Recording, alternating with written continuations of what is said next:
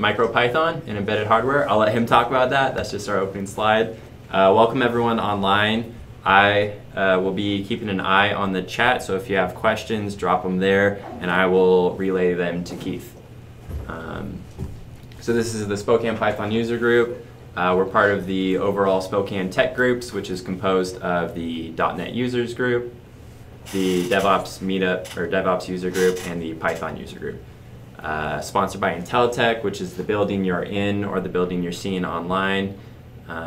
We are always actively hiring developers, particularly senior developers right now. So if you're ever looking to join an awesome workplace in the Spokane area, reach out. .NET user group typically meets on the second Tuesday of the month. I think right now they are publishing recordings from the Spokane.NET conference, so be on the lookout for those on the Intelitech YouTube channel. Spokane Python user group, also known as SPUG. We meet every third Thursday, or Tuesday, that should say Tuesday, and every first Monday of the month in the morning. If you're ever interested in speaking, reach out, we can figure something out. And finally, the DevOps users group, who are currently doing monthly lunch and learns at lunchtime, and those are just online only. I'm not sure when the next one is, but they're typically on the fourth Tuesday of the month. Follow Intelitech and Spokane Python on the socials. We have recently created a multitude of social media platforms for the Python user group. We've got a Twitter account, which has been around for a little while. We've got a Facebook page and a LinkedIn page now. So, and actually one more thing, sorry Keith. We also have a new Discord server. A couple of people have been talking about that.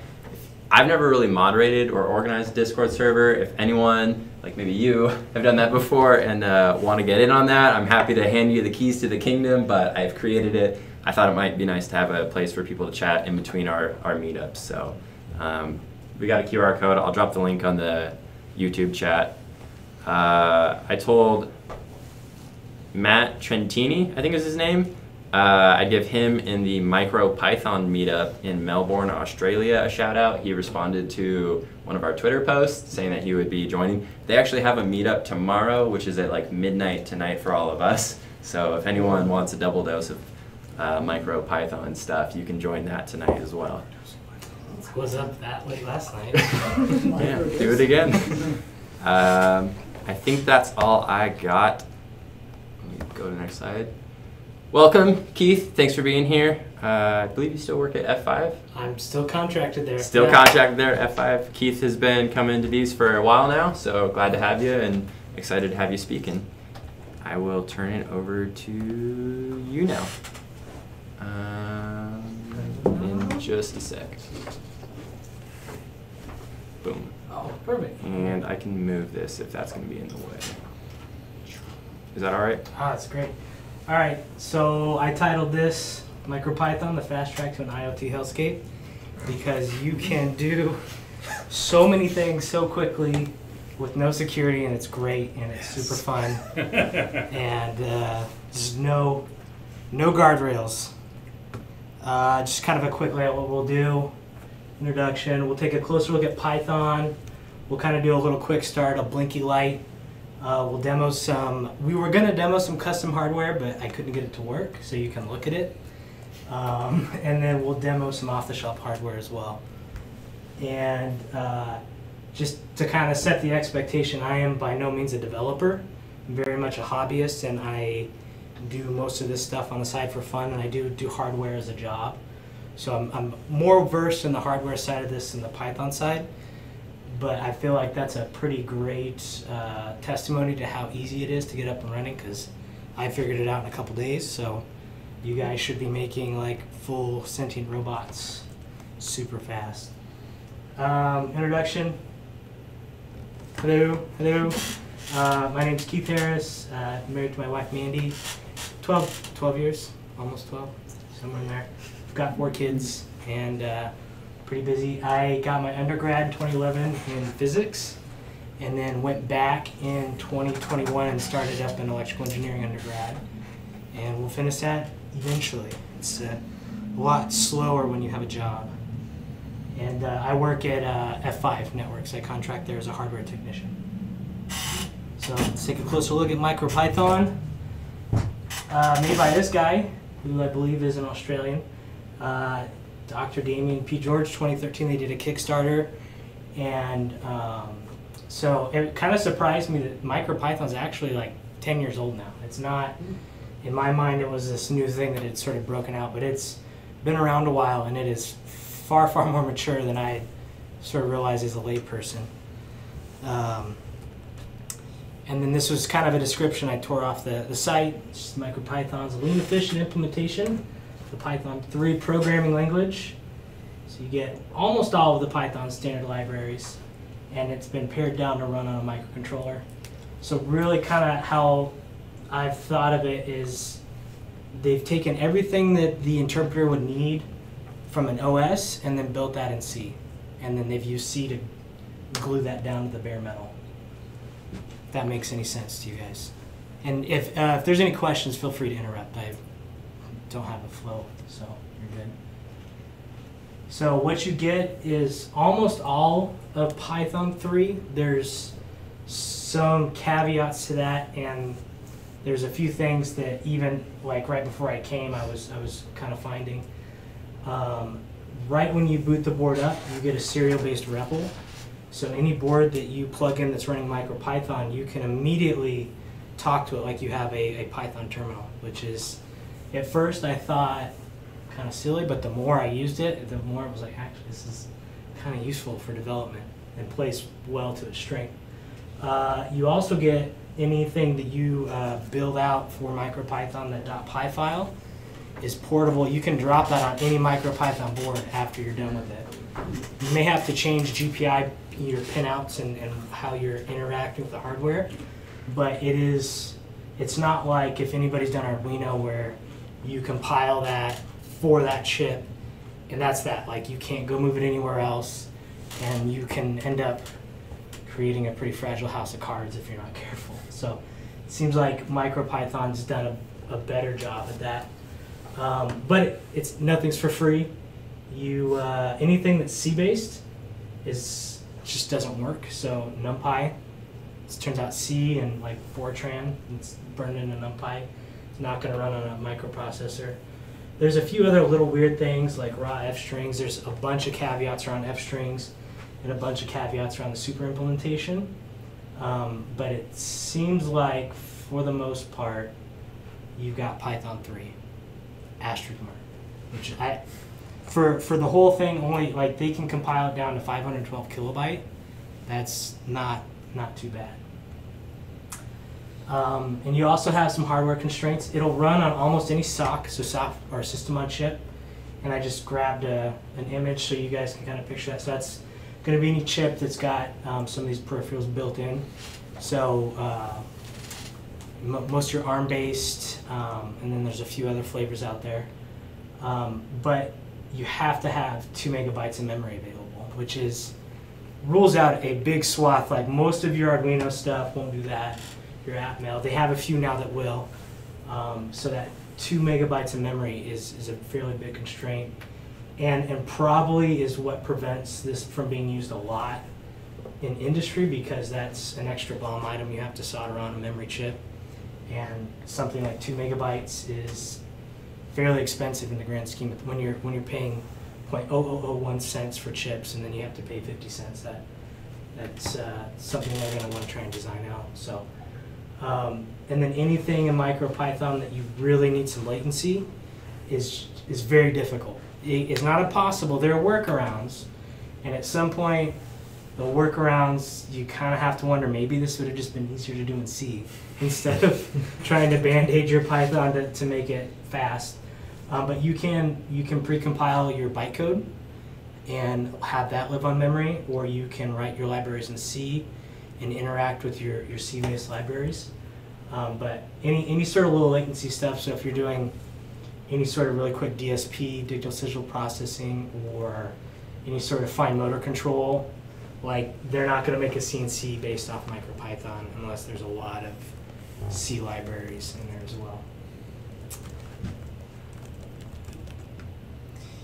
And then here's just an example of some of the off-the-shelf hardware. The PicoPy and the PicoPyW, which is what this is, which is what I ended up with. Your ESP8266 and most of the expressive chips will support MicroPython, as well as a lot of the ARM chips now. Again, it's got to have the memory and the SOC architecture.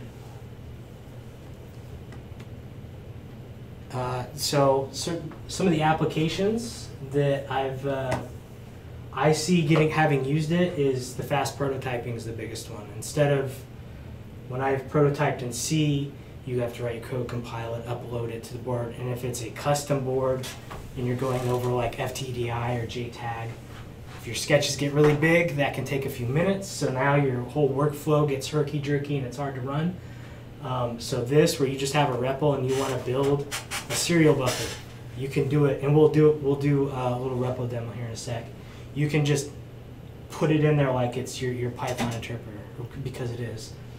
And then any one-off applications like CVFX and a lot of proof of concept being used in the industry. It was hard to find a lot of industry application because I felt like in the embedded world it's a pretty kind of stiff, like everybody's really got some opinions and nobody wanted to admit like, yeah, actually we do MicroPython on our medical devices. I found a few companies, but like from what I was able to gather, anybody that's using it in the industry, it's heavily modified. But I did find this cool Kickstarter, so you can realize your dystopian cyberpunk future. This is actively happening right now. That it looks kind of interesting, I don't know, but it is running off MicroPython. And then TI, with all their new calculators, forked MicroPython. And so now you can cheat on exams like more efficiently. Like, actually, being in school, there's no way that like all you're allowed to get is like the Nickelodeon Junior calculator. They won't let you take any nice calculators on an exam. So let's do just a quick start demo. I'm just gonna go to a white screen here. So the IDE I'm using is called Thani. Let's see. There's like a couple second delay. Sorry. No, you're good. I just can't tell which screen I'm on. Oh, I know why. Because it's an extended display. Give me a second. I'm going to mirror.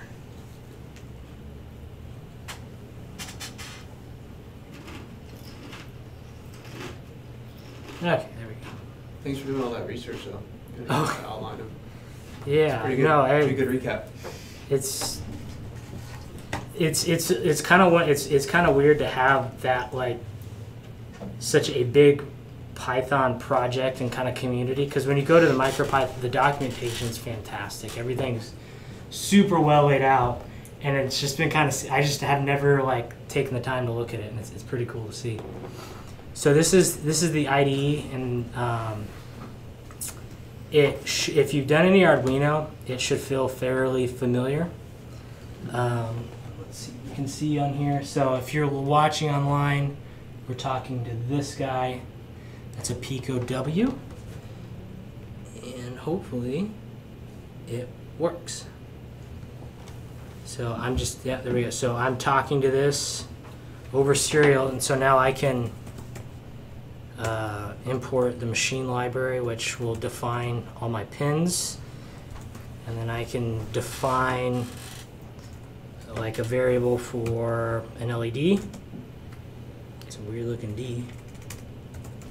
Are you able to bump up the font size though? Maybe. I can probably zoom.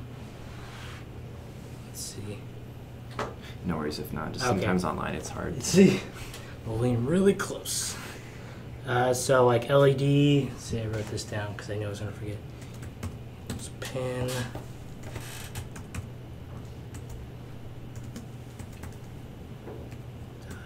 Ouch.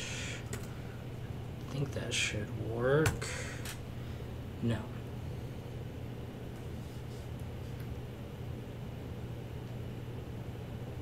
Hold on. I also saved it because I knew I would get nervous and then freak out and forget everything. You're doing a great job. Thank you. Oh, I see. I see. Might be part of the problem. Almost there. Saying it doesn't like pin. Is pin in the machine package? Should be. Do you have to do from machine import? Yeah, let's try that.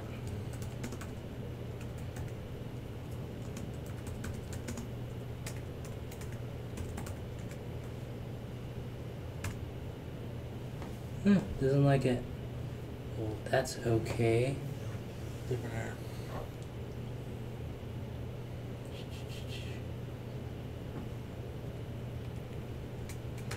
Let's try pin. Actually, sorry guys. We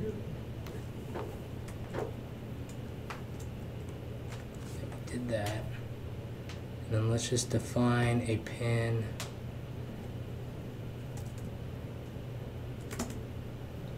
Equals, I think it was.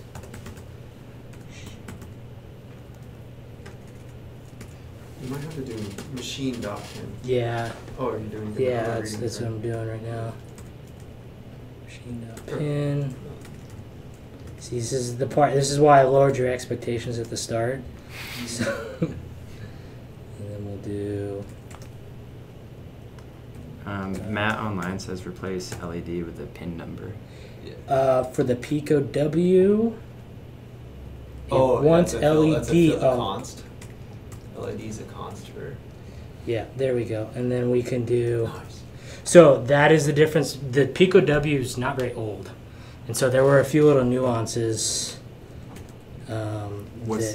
What's that first parameter, like that LED in quotes? Like what is that doing? That's defining. There's an onboard LED that will flash. Oh, gotcha. So that's just a burned in for the Pico.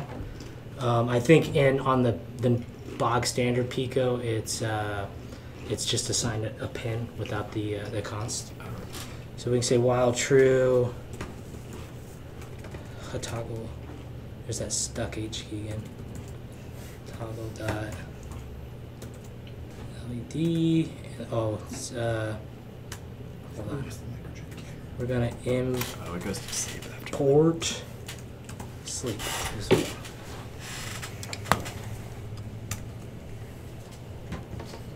Yeah, you probably can zoom in on the Pico too. Yeah, I'll do that. That's the nice thing with that camera. Good idea. Okay.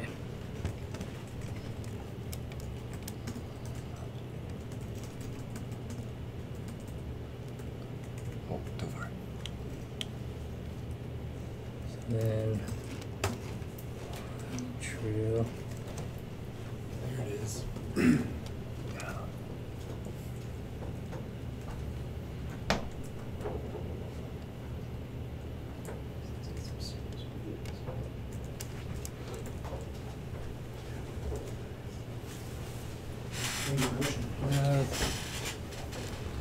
Oh my goodness.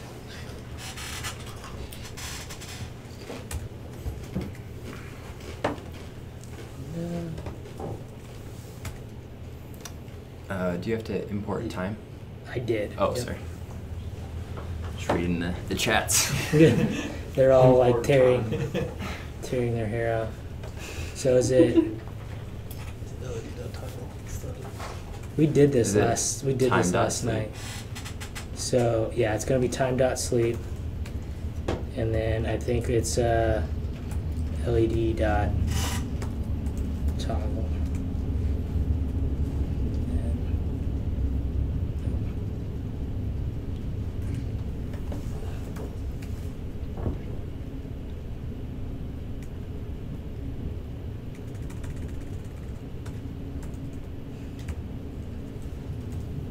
I had all these like cool ideas. I'd basically be Steve Jobs doing this demo, and it ain't happening. All right, we'll come back to this. Oh, but we did get the LED to turn on, which is interesting. I think we can do Yeah, we'll come back to that.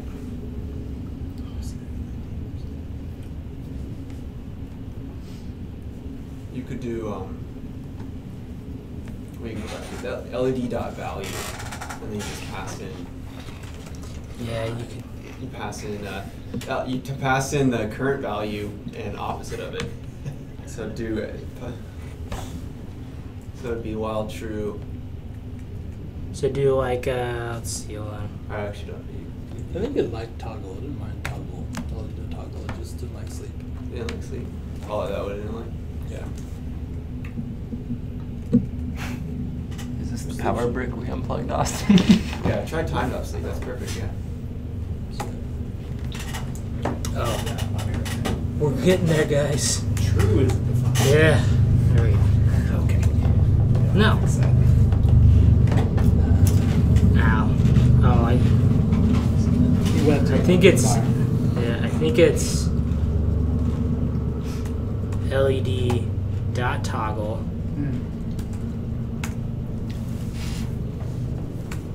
No, okay. Well, we're gonna cut it loose because I don't think anybody online wants to watch me just mash away. We went through every possible those two. We'll get, it'll work like when I go home. Let's see. I mean, I don't mainly write code either, so it's hard. We'll figure it out. Who writes code these days? Yeah, I should have logged into ChatGPT. All right, so one of the things I did for this demo, which we're swapped. Hold on.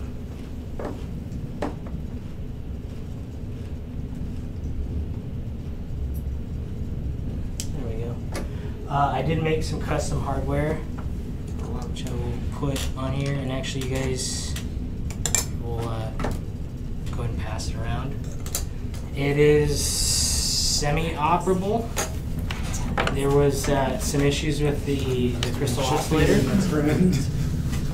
but I figured it would be worthwhile to walk through kind of what that workflow looked like, and maybe encourage you guys, if you've never tried any sort of hardware design, to give it a shot, because it's actually pretty fun.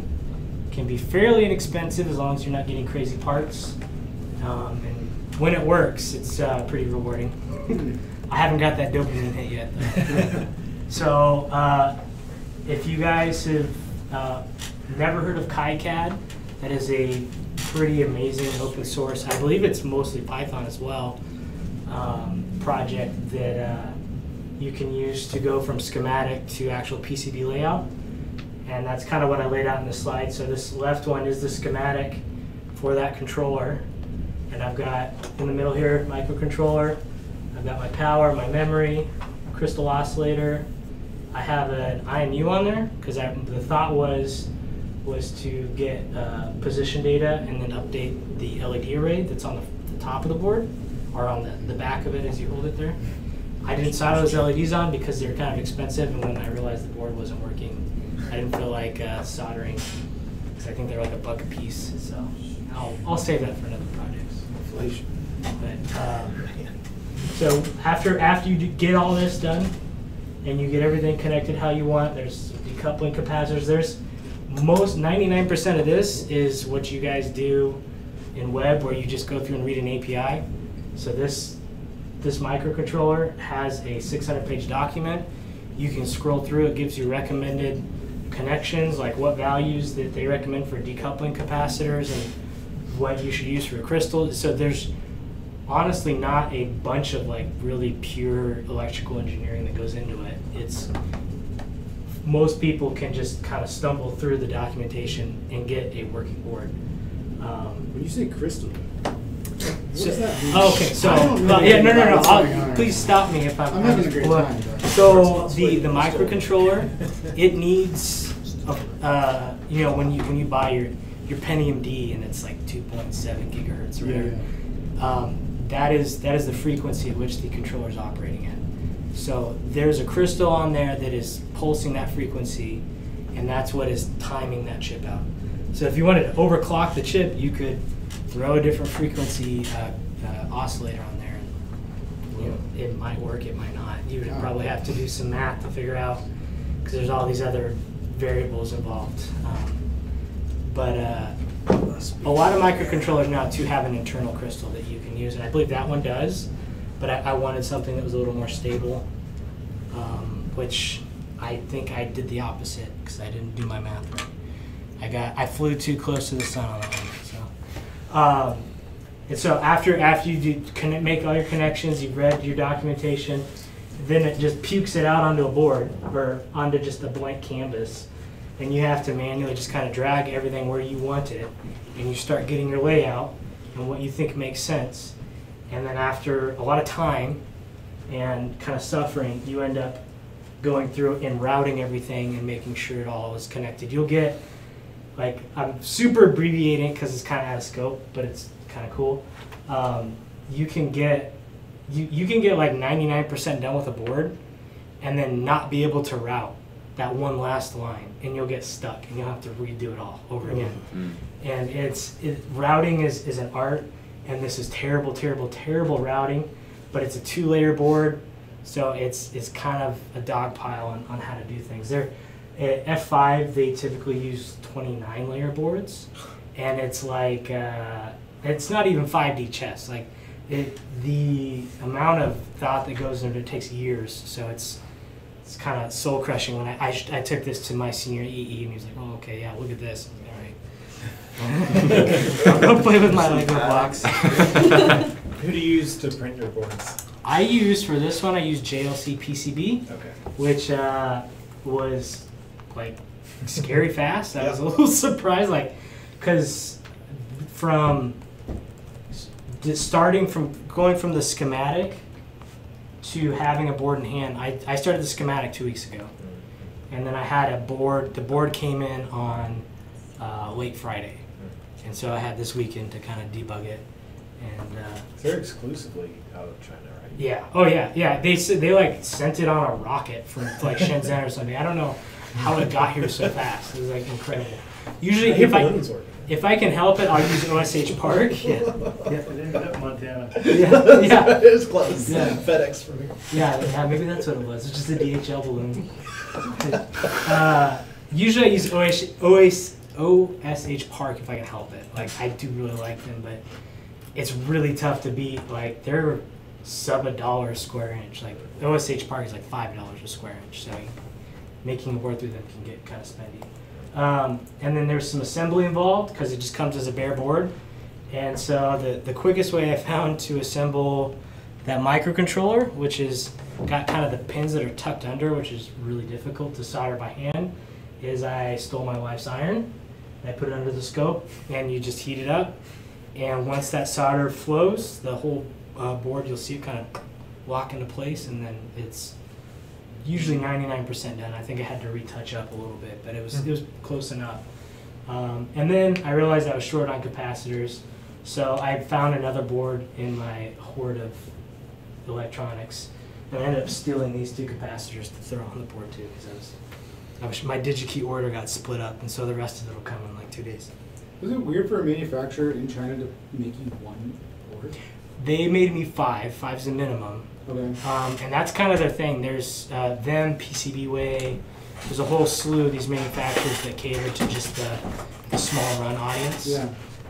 Which I think is great. How much is it for 5 boards? So to do those 5 boards and to rush it, so it was 2-day manufacturing time, and to get it shipped here, I think it was like $19. What? Oh my Yeah, God. yeah. It's like I don't know how anybody could ever compete with that. And I just priced out because I want to redo this board as a 4-layer to have some cleaner routing, and a 4-layer board with the standard lead times. It's like, and make it a little bigger so I don't have components on the back. A 4-inch by 4-inch 4-layer board was like $19 for 5 of them. It's super cheap. Can you explain the layers real quick? Do it. Like layers? Is Is that on just the like board? because you have 2 of those? No. So this is a populated board. I feel so dumb asking this, but- No. This is I want you guys to stop me because like that's the world I live in, and I just breeze over it. So on this board, I'll kind of hold it under the camera a little bit. There's a top and a bottom layer, and so in between this, it's basically fiberglass. FR4 is what it's called, And so any of these darker or these lighter copper areas that you see on here, the lighter areas are copper, and these darker areas are where the copper is not around. So you can see where the traces are. And you guys can pass it around too if you want to relook at it. So would a 4-layer have like a middle part that you can't even see from the outside? Correct, yeah. So yeah, and so like a 29-layer board, or yeah, it's 29, it's like 2 14-layer boards sandwiched together. So how thick does that get? They're pretty thick, it's like almost a 1/4 inch. And there's like connections going between each of the... Yeah, so those are called vias. So if you look on, let me go back, on this board, any of these yellow dots, those are vias. And so that's a jump in between one layer to another. So that's basically going up or down as you're looking at it. Right, yeah, let's see if this will work. Yeah. Did it default back to 2? Huh. Give me just a second again. Yeah, get it. This. I know this is like kind of out of scope, but So pretty much it's all copper, and then they take away what they don't need. correct. So it's gonna go. The green is what's called your silk screen, and then it's gonna go copper, fiberglass, copper, silk screen. And I was just wondering because like it's like these big swaths of like that light green's all copper, like that's all conductive. Yeah. They just kind of like make a negative around the path they want. So wondering- those are called pores. Those big areas, those are just ground planes. Okay. I just tied that. I said that's going to be ground, and it makes it easier so you can you don't have to route all of your ground pins to that chip. Like you just jump it right to that ground plane right there. Okay. So that's If that makes sense. So that's an intentional design, not just a byproduct manufacturer. Correct. Yeah. Okay. I can show you guys the actual KiCad file later. We'll keep rolling. Yeah, and then put it under the scope, solder it. But I think that's super. It's something that you could do without an EE. You don't need an EE degree. Most of the stuff that I did here is not something I learned in school. It's stuff I picked up on YouTube. And actually, at the end of this presentation, I have a whole bunch of links. If you guys want to go out and look at that, DigiKey, they provide, that's the like Amazon of digital components. They have like hours and hours and hours of tutorials on how to do this. Cool. Awesome. And it's very, very well done. Like, I'm a little jealous because these are like, most of these are only like a year or two old. Yeah. It's like, I wish I'd had that a couple years ago. I'd have been so much cheaper for me. So let's do another demo, but I swear this one will work. I have a faulty chip that I have not known how to fix for so long, so that's cool. I'm definitely gonna check out some of those videos. Maybe I can Oh yeah. Pop it off. learn the ways and Well, figure it we'll out. kind of talk about that a little bit now. Where am I? Because my display Florida, maybe? Yeah, it looks like you're on. that's STS1. You can tell by the white fuel tank. Duplicate. There we go. Okay, we're back into the editor here with a pre-done up demo for a stepper motor. And so to give a little bit of background, a stepper motor is not just a DC motor. It will actually take discrete increments, steps, hence the name. And stepper motors have to be driven typically by either a square wave or something like it. Is it this chunky guy? Yeah, that big boy right there. And so this also requires an extra bit of hardware. This green piece is a driver. And what it's doing is it's taking the signal off of the Pico, and then it's interpreting that as higher lows, and then stepping the motor appropriately. And it has to take 24 volt, which is why this is here. So let's see. Let's get interpreter back. And then let's give this, so this should just wiggle. So I put this, there's this whole class played with that sets up your power ons, which you don't need for this application. And then there's a step, and it's just a for loop, and it's just toggling that value on and off. And then there's a rest time in between. And that's all this really is doing. And then there's a few iterations of that with angles and revolution. So I'm using the revolution function here. Ooh. Look at that. And so, yeah, you can. I think I'm printing out as well. And so to do this in Arduino is pretty similar, but it's pretty cool to just have it up here in the REPL. So I can sit here and demo a motion and figure out, like, is that what I wanted? Was that too far? Or, you know, whatever you're wanting to do for your application. And I haven't had to compile or really upload anything or do it, which is really nice when you're trying to move fast. And again, plays well to that rapid prototyping. So you can like just make a change on your code and then just like save and Yeah, press play and yeah. it just So goes? like, if I want to do it slower, let's see, I think I can just change this value. And this is just how long it's dwelling in between the on and off. Mm. It starts to slow down a little bit. It's like hot reload. I've got the power. You know, What's your what that's kind pretty of sweet. cable is connecting that to your computer? this is just USB micro. So this is having to be driven by this guy. Just in case you're thinking I'm driving the stepper from my laptop. That wouldn't work. So for the Amish guy in the back, you're not compiling this, it's interpreted on the fly? Correct. So the interpreter is running on the chip. Oh, it's on And the it's- chip. It's 2 meg to Yeah. 2 megs. 2 meg on the chip. Okay. Actually, that chip is actually 16 meg. There's a little more headroom there. But yeah, it's so this what I have down here, the shell. Right. That is the was chip. Live. That's the interpreter. That was on the Yeah. chip. Okay. And so I'm just pushing out of here. I could copy paste this into the shell, but it's the same as like your little terminal PyCharm. Sure. Okay. So you're okay. I was waiting for the compiling. I- I'm like, no, I'm not that's- seeing that. That's that rapid prototyping. Like you don't have to do that, which for most stuff is probably not that big of a deal, but it just makes it that much easier. I'll slow it down. Yeah, it's a little bit more. And like I can kill halfway through and then reconnect. A minute or more to do an Arduino compile, even for something Yeah. basic like this. Yeah, and so if I go too low, it actually kind of freaks out that driver. So see, it stops moving right and doesn't know. Since this is an open feedback loop, it doesn't. It's assuming that the stepper went as many steps as I told it, and if it doesn't, then it doesn't know any better. It's gonna keep trucking. Rotary encoders are kind of expensive, so that is not a part of this demo. I'll up that value.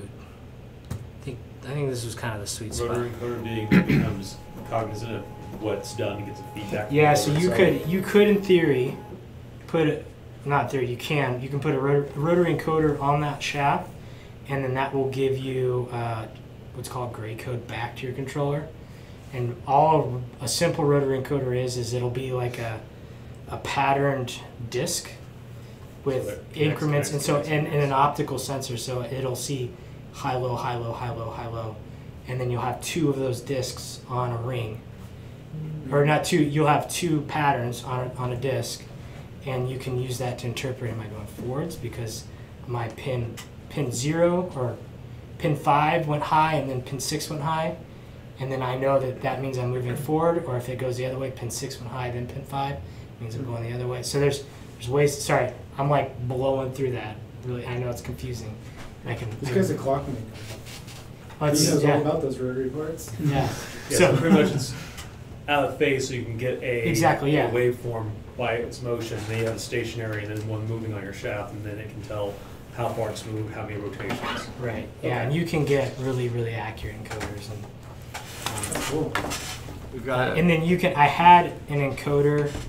I don't think I brought it because it was like sort of a half baked demo, and I wasn't super happy with it. But you can get that feedback from it fairly straightforward. It was like 2 lines of code. So like a very expensive 3D printer might have encoders.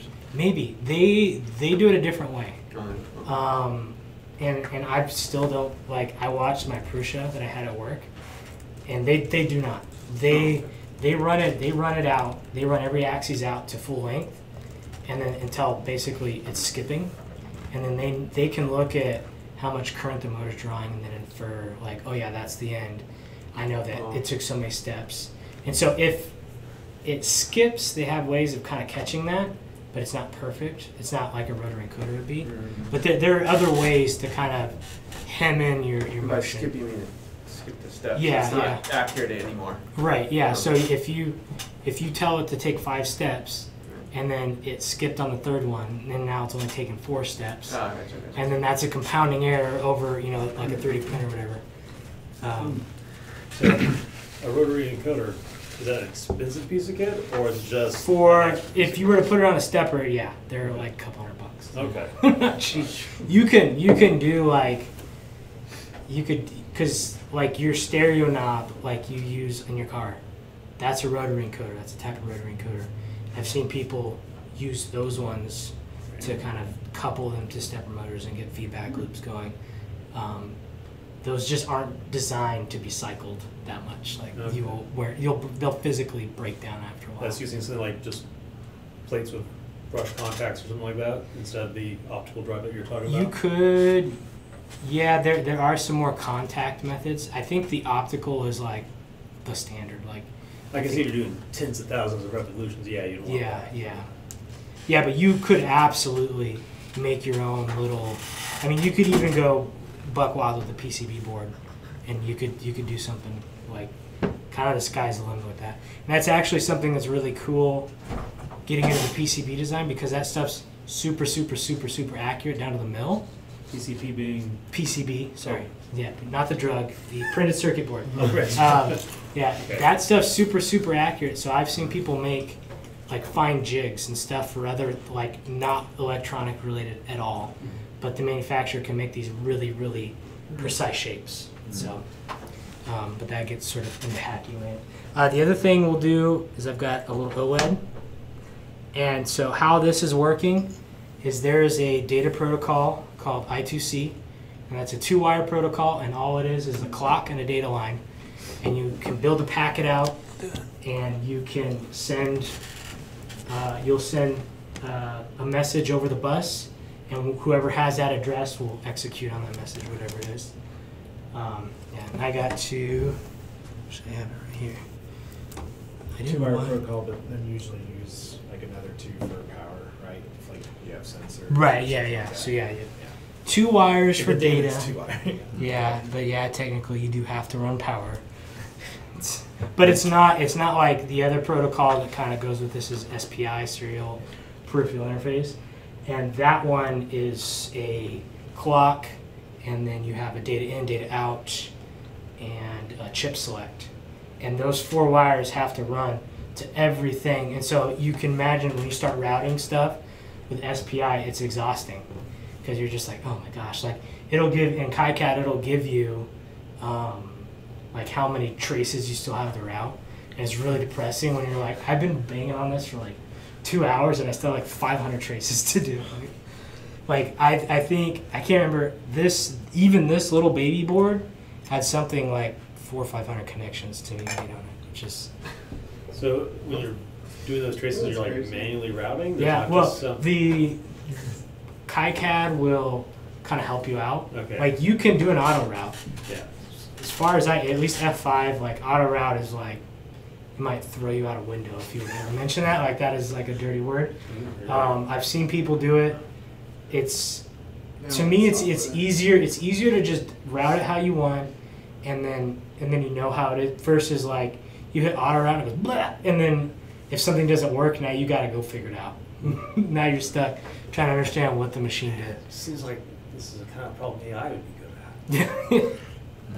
Quick Yeah. interjection, Yeah. just from people online, couple comments. Matt mentioned MicroPython can actually run in 16 kilobytes of RAM. Maybe I missed about kilobytes. Yeah. He also, Although we'll talk about this a little bit later. So Yeah. technically, a 1 meg chip will run it.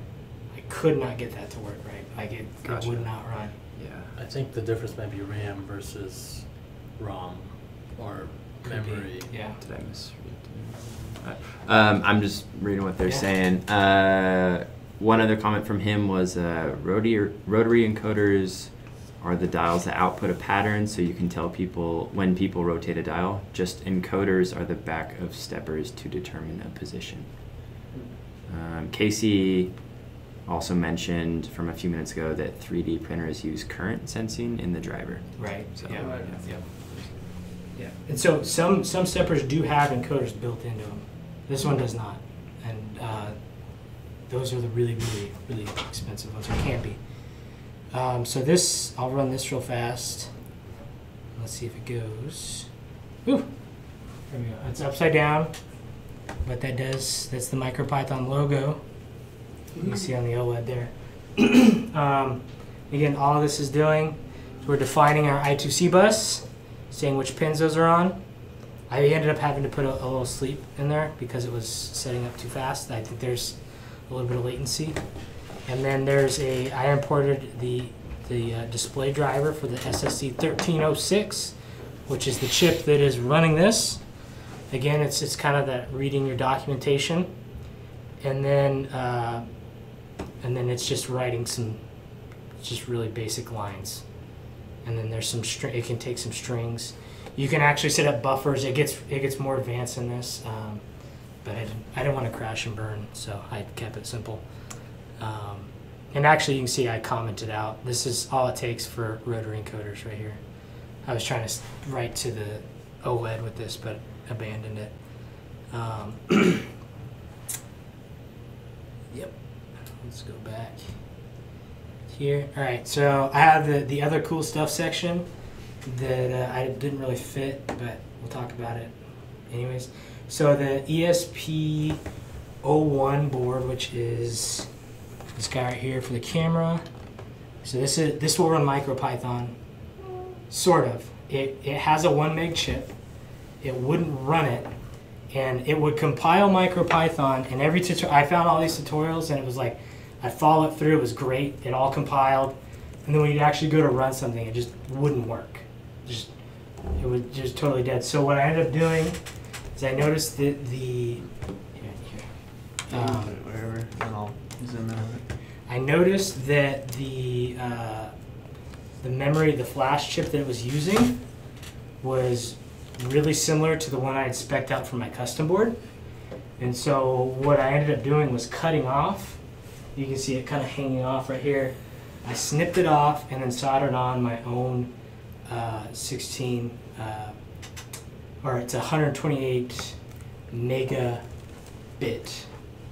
which I think is 60 megabyte board memory on there, and it all worked. So That's just okay with that? It's like yeah, so that's like my existence at F5 is manufacturers keep their pinouts, their standards for how mini chips work, and they're going to be the same. So that was I think that's a SOT 08 layout, and it's an SPI flash, and they just happen to be close enough to where it mostly works. There's still some issues, but I was pretty surprised because it was sort of like a latch ditch. Like, well, I've already spent like 3 hours on this. Like, I've been deep into like, C code, like trying to use the expressive tool to flash like memory sectors. It's like, screw that. I'm just gonna snip it off. And if it's, these boards, I picked these boards up like 4 or 5 years ago, and they're like less than $1 a piece, like, or they were at the time. They're, and it was like, oh, cool, like they have Wi-Fi on them, and like, so this board we'll try and demo it, but I was really flaky for me last night. It will run a Wi-Fi network. You can connect to it, and it will serve HTML on the little tiny boards. Which is awesome. Artem is my witness. It did work once. Can we get that for the gate out front, Austin? What was it? Can we get one of those little guys just out there running our gate? Yeah, well, that's when you can figure out if MicroPython's garbage collection is any good, because that's some of the complaints I've seen. So Yeah, maybe but after you like stay 30 up. days, it might Yeah. not work anymore. Or you might have to like periodically reboot it. There's a project called TinyML that is doing some machine learning on the Pico. It's written in Python. And I have not gotten a lot of time to look into that, but it looks interesting. Somebody had a project out where they were looking at oscillations from an accelerometer and then inferring motion from that on a machine learning model. And I believe those, you can build a model in Keras or I think it's SciPy, I can't remember which ones. And then I believe we had a PyScript presentation a while back. There's this is like there was a podcast like 3 weeks ago on combining PyScript and MicroPython to kind of help that latency issue that we were having. So Yeah, if you can serve up an HTML, you can just throw some Python in there. yeah, so it's I included some stuff at the end of this presentation that I'll upload to my GitHub, and we can link out, and you guys can go check that out. But yeah, to summarize, I don't think this is like the end-all be-all of embedded solutions. I think there's still a lot of value in being close to the metal with C. And when you write C, you just feel better than everybody. So you don't quite get that with this. But my goodness, it's fast. Like from going to, I pulled this out of the Adafruit box, to getting a blinking light, which we couldn't get tonight for some reason, is very fast. And having the REPL up is pretty impressive and allows you to move pretty quickly. So yeah, makers rejoice. Go forth and do terrible things in IoT. I did find right before I came here, there is some better ways, because all of the Wi-Fi examples have the password just in clear text. It's like, surely there's got to be a better way. So there are some libraries that try and work around that a little bit. I don't think it's a great implementation, but yeah. And that's all I got. Yep. I don't know. There's my LinkedIn, email, and then I'll make sure all these links at the end. There's some videos. If you really want to back that Monocle Kickstarter, that's on there. But yeah, I think that's all I got. And then we can, if you guys want to mess around with some of this stuff and check it out and try your hand at some hardware, I brought a few LEDs and stuff. We can try blinking some LEDs. We'll try and get this Wi-Fi up off the ground. And yeah, I think that's it.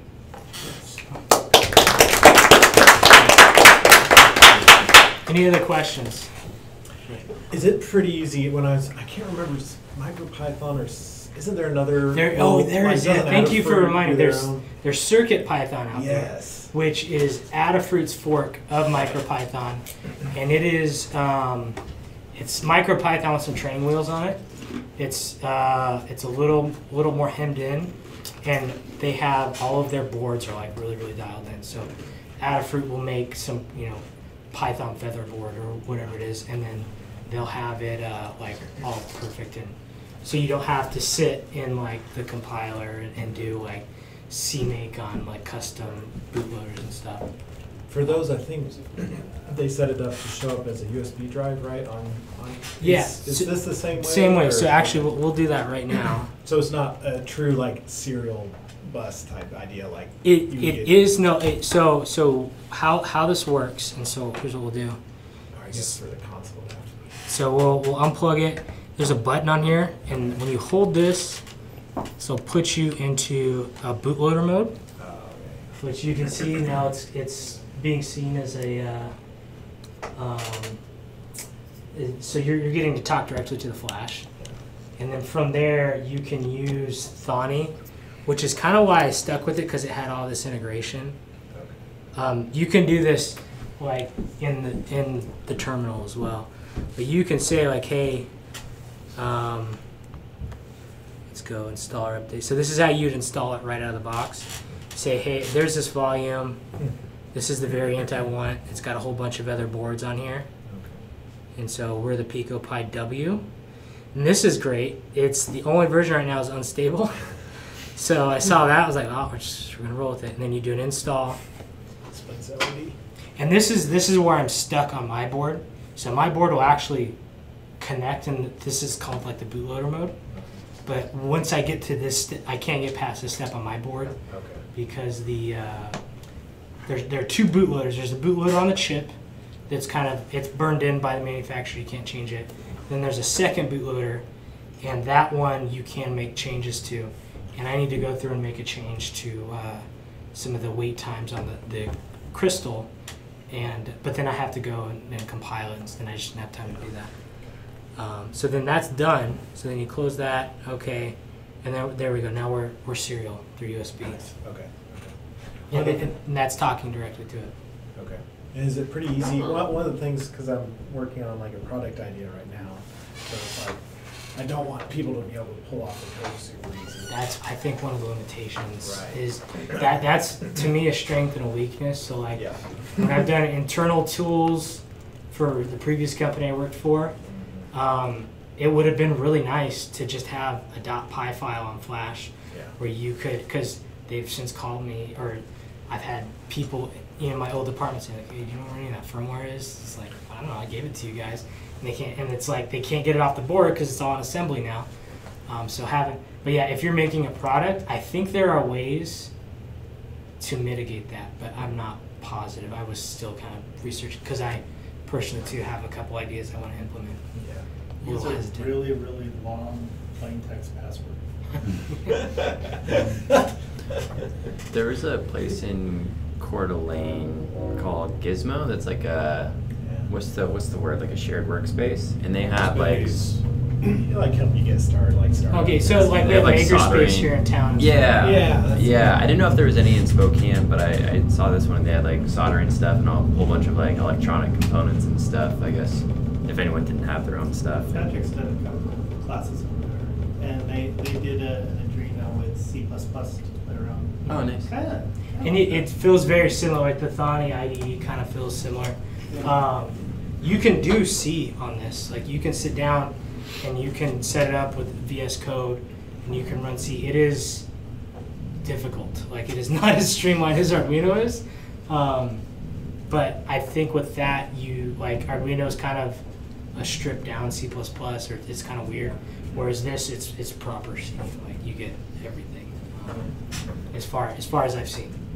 So when it comes to embedded devices, because you mentioned like C being Kind of the standard. the yeah. standard is, and it's classic C, not C++ or C#. It's old It C. kind of depends on the chip. Like some shops, like especially if you're doing TI chips, it's all C.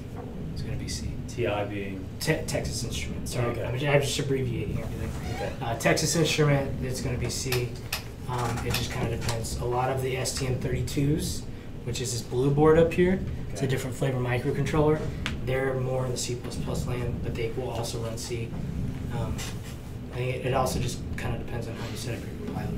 Okay. Do you see like some of the other trending languages like Rust or something like that, or Go? I've seen embedded Rust. I don't know what, like I've just briefly, there was like a Hacker News article or something. I understand it's supposed to like have a lot of the similarities of C, but being easier to work with. Yeah, some of the more safe, right? Art was over the other night, and there's a C# board. You can run C# on embedded. The meta so- board. But it has There you go. all the same limitations of low latency doesn't work as MicroPython Yes. does. Yeah, it's Because it's running an interpreter. any of the high. If you put a high level language on embedded, there are prices to pay. You just can't get away from that right now. That being said, you can do this will do because this is a dual core processor, so you can multi-thread and you can async on this. And So- I'm sure you could get into some terrible trouble that way. So is that like it physically has two cores, or is it like a core that has the capacity to do things like hyper-threading, where it like virtualizes itself? I believe because this is the Cortex M0 Plus, I believe that is physically two cores. Okay. You might Google that though after, because I'm not positive.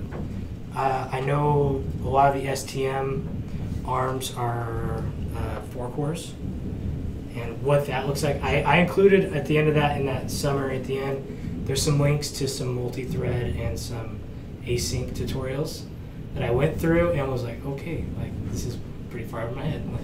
Maybe later. I think it'd be really cool, Because typically, like in an embedded device, you just have a big event loop or callback, and that's just how you're checking all your pins, blah, blah, blah, and you're just doing that constantly. It would be really cool. So if you want to drive a display, you have to be really smart about it because that'll mess you up if you're also, like you have to get really clever with what are called interrupts. So you can set pins. If something happens on that pin, it will stop your C++ loop and go do this little side quest for a second and come back. You have to get really, really clever, and having multiple cores would be pretty cool to like just set, hey, this core, you're the display driver core, and then this core, you're going to be scanning I/O, and how that actually works in practice, I don't know yet. I'm going to try it. I really want to try it, but I haven't got there yet. How often do you find yourself scavenging like little microchip boards before you throw away electronics? Oh, I don't throw them away. That's my other question. My wife can attest to this. I like my whole basement's exploded right now because like it's like I need a 22 picofarad resistor. I bet I have one somewhere. And I'm going through schematics and looking, and it's like, I knew this one would have it. And I popped those off. So now I have like a bunch of inoperable boards. So I keep all electronics, even if I have no use for them at all, or they're broken, and I'm like, this has a microchip on it. Maybe I'll use that one day. And I like have them in tubs. I have no idea how to use any of it. I've gotten more picky with what I keep now, like stepper motors and stuff like that. F5 has like a scrap bin that I'm like constantly walking by. Like, that's a weird looking fan in there. I'm gonna take that home and see if I can get that to run. You have like a golden unicorn like component you've been looking for and you haven't found yet? No. So this board has an IMU on the back, which an inertial measurement unit has accelerometers and gyros in it, which is pretty wild considering how small that is, which is that little guy right there. Those are really hard to. That stupid chip is like $8. So I want to try it because I have another project I want to use this for, and when I got them, I got a couple, so if I burn a few up, it's okay.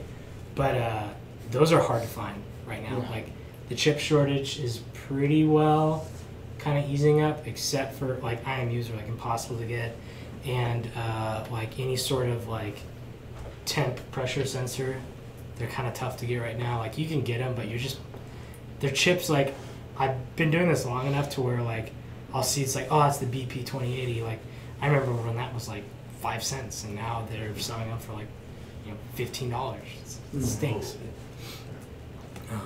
But yeah, no, any especially raw components are pretty great to get. I have a whole bag of chips in my desk drawer. I don't know what they are. They were all loose chips, so I'll probably never use them. Garage sale? Yeah, I want to be the old guy that like has the most kick-ass garage sale. $20 for the whole thing. Yeah. It'll probably be an estate sale now. Yeah. A couple comments from people still with us online for the Q&A. SAMD and Atmel. Yep. So. Do those ring a bell? Yep. Have C++ compilers, says Casey. So that's Arduino. Okay. The SAMD is like they're like beefed up, and that does run MicroPython. Gotcha. Matt also mentioned there were some workarounds for some of the constraints you were talking about in MicroPython. You were talking about threading. He said threading depends on the micro. Some, like ESP, are based on free RTOS tasks. Right. Some are genuinely multi-core, like RPi, Pico. Yeah. So that's so the RPi is generally 2 different cores. Like this Expressif 8266 is probably running RTOS, and there's other things going on there that I probably don't understand. So that's a great point. But yeah, there you can. So if you were doing like motion control, and you knew you wanted to like really quickly snap some steppers around or something, you could write that portion in C, and then call that and work around some of those latency issues. Or, and I haven't totally figured out how to do it. You can, because your interpreter eventually makes bytecode, and you can kind of pre-compile your bytecode and have that laying there as well, which would be another way to quicken make that faster. Does it still MicroPython still makes bytecode. It doesn't just. Yeah. Interesting. Yep. How I wanted to be able to present better on how that part worked, but after a while I was like, yeah, I don't have a CS degree and I don't know how this works and I'm not very interested in this. I'm bouncing. Totally. I was thinking the interpreter would just like skip that and go like right to like assembly. I don't know. That is from what I see, the interpreter is very like it's not a complete ground up rewrite of the interpreter. It's very much it's very close to what the proper Python 3 interpreter is, with like a few little baby exceptions, and then all of the glue, all the interaction that the interpreter would do with your OS, that is then replaced by C. And that's how you're gluing the interpreter to the chip, and the glue is C. And that's probably an overly simplistic way, and I encourage all of you to not take my word for it, because that was kind of, I was really like, okay, I think I can wrap my mind around that. That's as deep as I'm going to go. Sweet. Cool. Well, if you guys want to come mess around, I've got some LEDs. We can try the Blinky for real this time. And then we can sort of mess around with the Wi-Fi. I don't even know what time it is, huh? I'm gonna. Or you shut her down. I'll end the stream for the online people if we're done with questions, but everyone here in person, feel free to hang out. Thank you to and the play your online stuff. people for dialing in. Yeah, definitely. There's some good comments on here. So, and if it's cool with you, I'll add some of those links to like the YouTube video, so people online can just go check that out. Cool. All right. Thanks, online people. Thank you.